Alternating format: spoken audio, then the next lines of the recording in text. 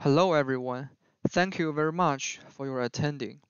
My name is Minye, and I'm currently pursuing my PhD degree in Dr. Chen's group from University of Illinois at Chicago. Here I'm going to briefly introduce one of the latest work of our group, which is a quantum-inspired biotelemetric system for robust and ultra-sensitive wireless intracranial pressure monitoring.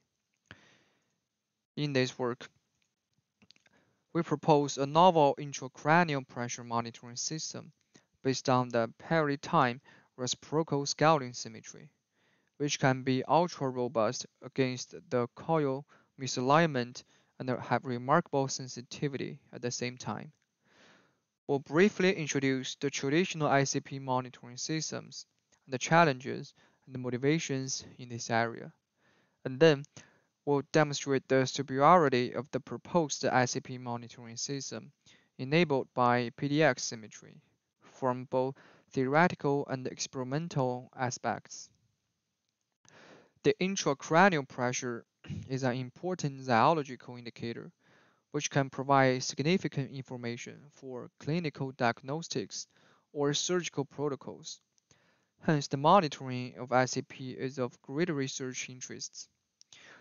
Nowadays, the routinely carried out ICP monitoring relies on tether approaches, which requires the implanting a catheter to probe the cranium through a cranial window achieved by mandatory surgeries, as shown in the right side figure. The catheter is then connected to external measurement equipment for detecting the pressure. This approach essentially requires complicated measurement setups and thus hinders the mobility of patients, which brings a lot of discomfort and inconvenience. Therefore, the development of wireless monitoring of ICP is emerging in recent years. Although several prototypes of wireless ICP monitoring systems have been proposed, they still face challenges for practical implementation.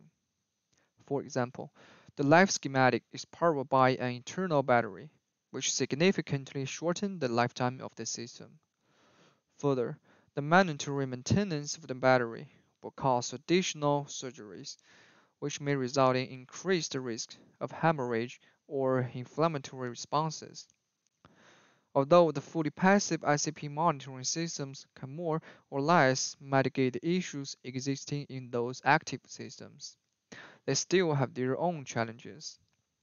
As shown in the right side schematic, the fully passive ICP monitoring systems usually exploit the near-field inductive coupling as the data transfer, and the pressure information is encoded as the amplitude or phase drift of the resonance frequency.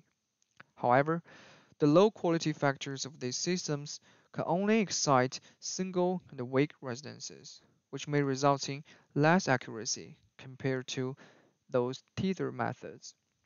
Most importantly, since the bioimplants are implanted inside human skull and are invisible, the inevitable misalignments between the sensor coil and the reader coil will significantly hamper the reliability of the system. Because the characteristics of the resonance are strongly related to the coupling strength, a tiny misalignment between a tiny misalignment between the two coil tendons will cause significant loss of accuracy. For example, in this schematic, there should be a very complex collimation system to precisely control the position of this reader coil in order to get an accurate coupling between them.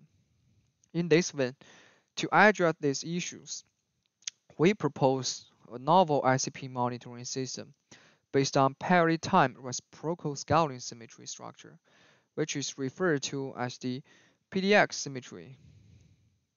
It is essentially non-invasive, ultra-sensitive, maintenance-free, and most importantly, robust against the coil misalignments. And at the same time, it can also provide continuous and real-time monitoring behavior. Here we show the schematic of our proposed ICP monitoring system while detecting the ICP. and also its equivalent circuit diagram.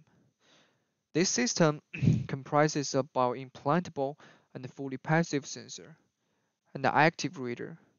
The sensor tank contains a piezoresistive pressure transducer. The reader is made of negative resistance and seriously connected with a capacitor. The values of lumpy elements in both tanks are in a scaled symmetry, which is depicted in the figure. And here, the X is the scaling factor. This can also keep the same resonance frequencies in both tanks. The pressure is applied to the pressure transducer.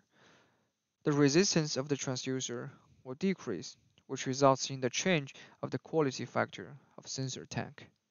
The reader is connected to a portable RF synthesizer, which continuously acquiring the reflection coefficients and provide a real-time monitoring behavior.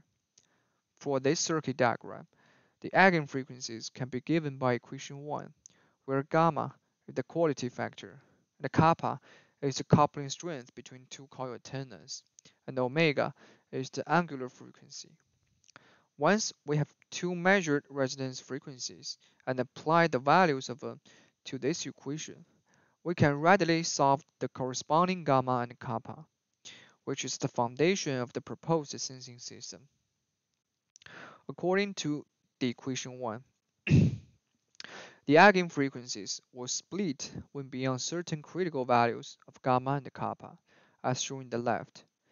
This feature demonstrates that when the system is operating in a status that gamma and kappa are both larger than their critical values, the reflection spectra will concurrently have two distinct and sharp resonance dips, as shown in the right, and marked by red lines. These two resonant dips can be described by the equation 1, which corresponds to a certain pair of gamma and kappa. Additionally, we may point out that the scaling factor X will not affect either the line shape or the occurrence of two resonant dips. And this allows us to have more flexibility on designing the system without damaging the performance. To make a clear comparison, we here show the difference between the traditional telemetric system and our proposed one used for ICP monitoring. As can be seen, the PDX telemetric system can excite two sharp and distinct resonant dips due to the high Q resonance, and on the contrary, the traditional one can only have a single the weak resonance due to the low Q resonance.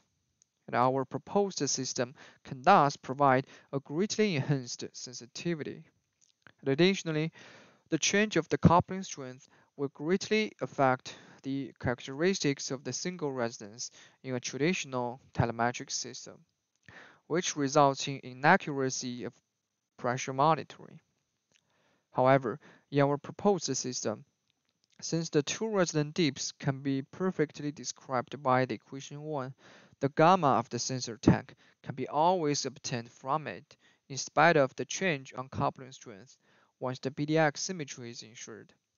Thus, our system can achieve a highly accurate sensing function with high reliability. Here is our measurement setups and the first measurement of the occurrence of two resonant dips. We firstly applied a certain pressure to the pressure sensor, which results in the resistance of the pressure sensor to be 180 ohms, breaking the original PDX symmetry. Then we intended to tune the negative resistance in the reader tank, try to reconfigure the system back to PD symmetry. From the right figure, we can see that only when we adjusted the negative resistance to the scaled value of the pressure sensor will there occur two resonant dips, indicating the achievement of PDX symmetry. And these two resonant dips can be applied to the equation 1 to find out the, the target information of gamma and the pressure. Next, we try to measure the pressures ranging from 0 to 17 mm mercury. The reflection spectra under different pressures are shown in the left figure. We could see The frequency splitting becomes larger as the pressure increases, since the increased pressure results in decreased resistance of the pressure sensor. Later, we perform the measurement in a different relative position between two coil tendons to mimic the misalignment scenarios. The measurement results depicted by different lines in red figures show a great consistency to each other, which proves the ultra robustness against coil misalignment of our proposed ICP monitoring system. Finally, as a conclusion, we have demonstrated the simple, compact, and low-cost PDX biotelemetric ICP monitoring system, which can provide continuous and real-time monitoring characteristics. Since the scaling transformation can provide us further flexibility on design, our system can be applied to other organ pressure monitoring scenarios by just simply choosing different scaling factors. The experimental results and the theoretical analysis have illustrated that our system can be independent to the coupling strength, which is not possible with the traditional telemetric system. We believe that our findings can have a great impact on the applications of biomedical areas. Thank you very much for your listening.